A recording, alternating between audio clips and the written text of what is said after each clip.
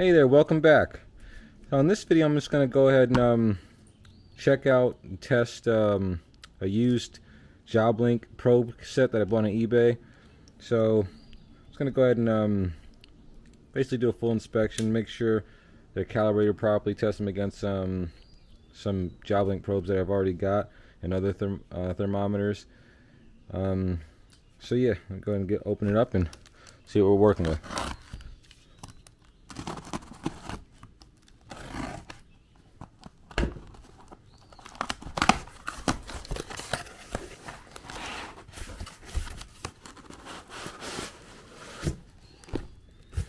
Okay, nice. So far, that's a pretty good sign. Comes with the case and everything. Case seems to be in pretty good condition.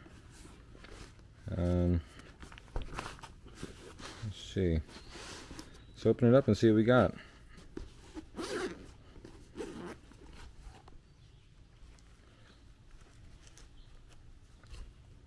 So this kit came with 3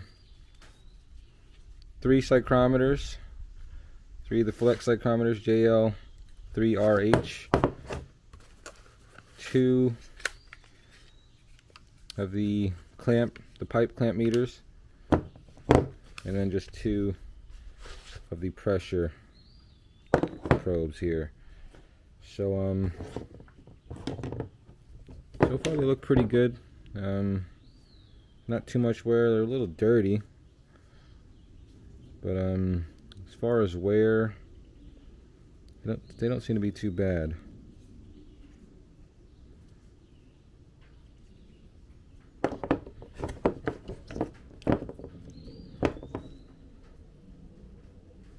Matter of fact, you definitely want to check the sensors, make sure they're still in decent order.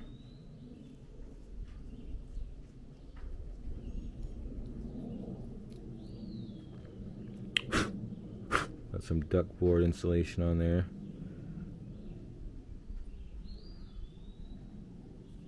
But yeah, the sensors seem to be pretty good.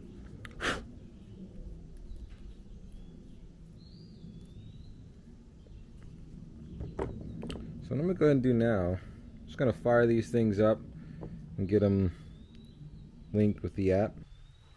Alright, so what I'm going to go ahead and do now is test these against I've got some existing probes here. Just gonna go ahead and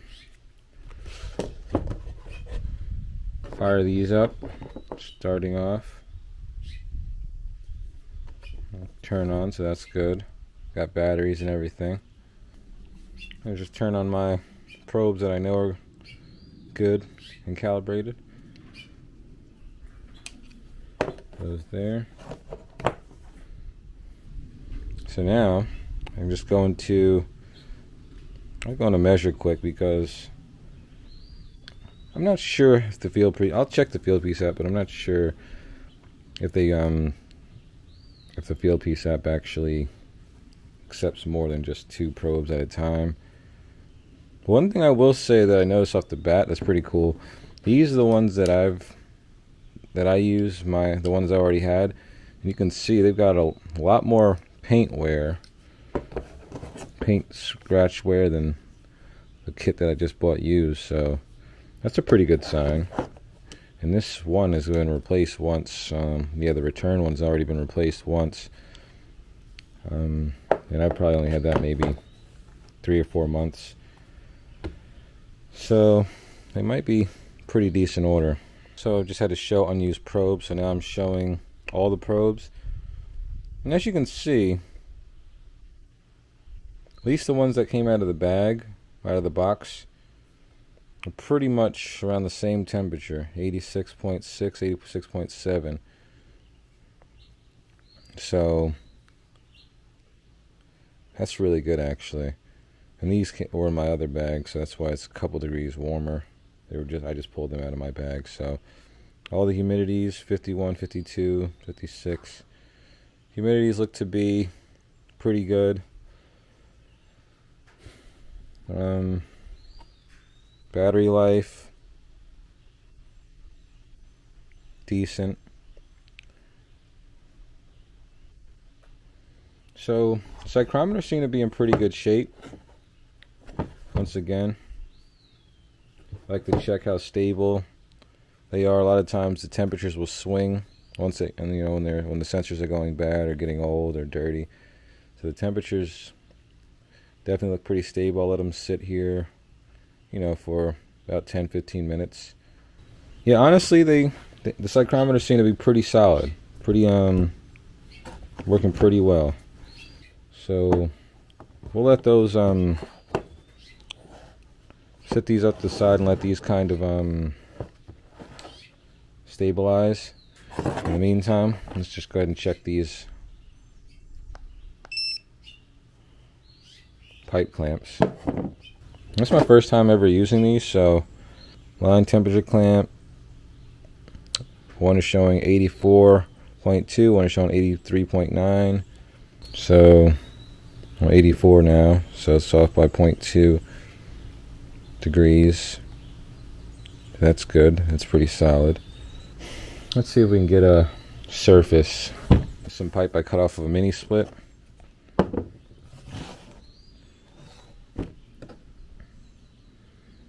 I just want to see how fast, how rapidly the temperature changes here as well. They say it's supposed to stabilize within 5 seconds, so it's showing 86.8. Let's see, 86.8, 86.9. So they've stabilized pretty well. This is a piece of pipe that's been left. It's been in the sun, sitting in the sun for hours now, so it's got to be at least 130 degrees. So what we're going to do is watch how long it takes to stabilize. 116.7, 117. Other pipe.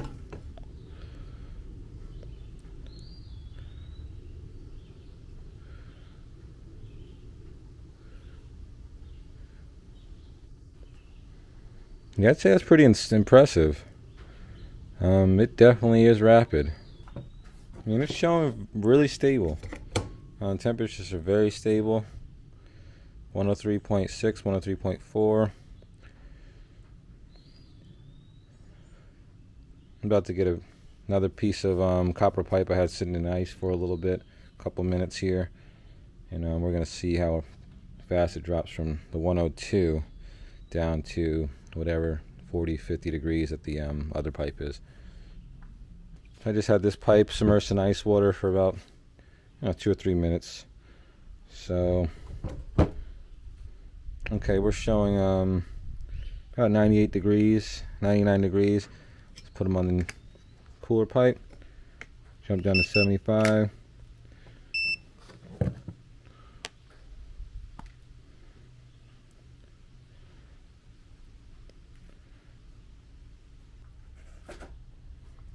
That's really cool. I must say that's one of the coolest features. And I'll show you how that compares against a testo. This is just a thermistor. A thermistor sensor here. And as you can see, got my testo here. Showing 86 degrees. We'll see how long it takes to get this up to temperature.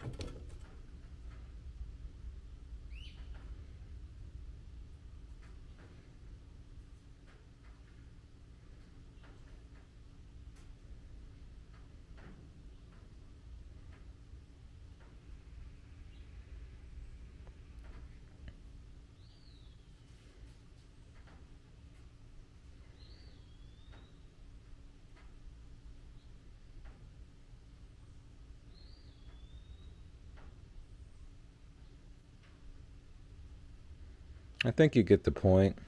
Yeah, as you can see the difference. There's a pretty major difference in the just the speed that it takes to stabilize. I honestly thought that was a gimmick when I saw a few videos and reviews on these things, but because they don't really cover them too well as far as just the technology behind it and why they respond so rapidly. But yeah, they should probably do a little bit more, cover a little bit more in detail these probes, because they're really they really make a difference.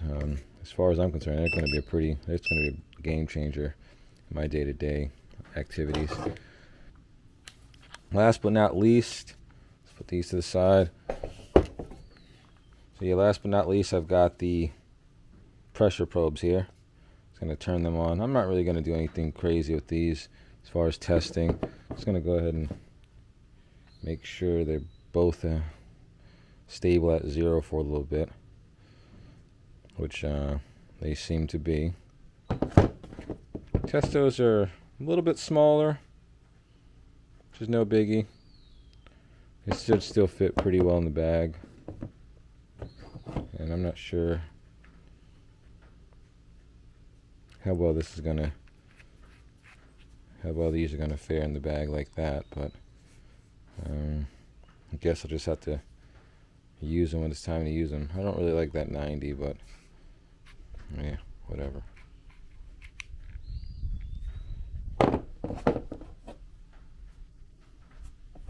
Or 45, sorry. So as you can see, my hydrometers are showing pretty much around the same temperature. We got 84.8, 84.8, 86.5, 85.1, 85.8. It's not much of a swing. Humidity 57.6, 58.3, 55.8, 53.0. So they're really within range. Both temperature clamps, pipe clamps are 89, within 0.1 of a degree off of one another. Let's see what the testo is showing. Testo is showing 89.6 too, so yeah, that's looking good. Other than that, the bag is in really good condition. No tears, rips. I mean, all in all, I'd say this is a pretty good buy. I got the whole kit on eBay for, it was $325 plus shipping and tax.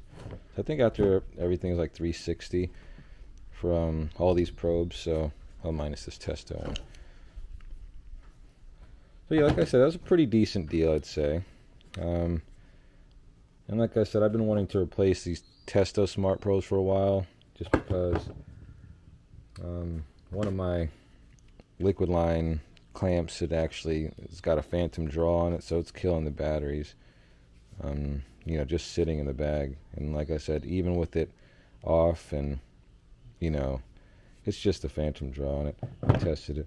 Also, I've really been wanting to try these here rapid rail clamps, and they definitely live up to their namesake. They're super fast as far as stabilizing, so can't wait to try those in the field. Not to mention, you know, just having a few more psychrometers. See if we can experiment a little bit with these and try different things. I know the Measure Quickest has a couple cool little duct leak tests that need a couple of psychrometers, so I might try that out. Other than that, oh yeah, and not to mention just the actual range that these things have got over the Testo first generation. I think I get over 350 feet with these. And these things, I'm lucky if I get 10 to 15 feet. So yeah, I'm pretty excited. I think it should be a pretty good addition to my kit. Now we'll see how I'm going to fit all these in my VETO bag here. So other than that, that's just a quick little review on how I check all my equipment when I buy used. Hopefully they hold up for a little while and get me some decent results in the field. Other than that, it's just a quick video on how I go over my used tools. Let me know what you think, and thanks for watching.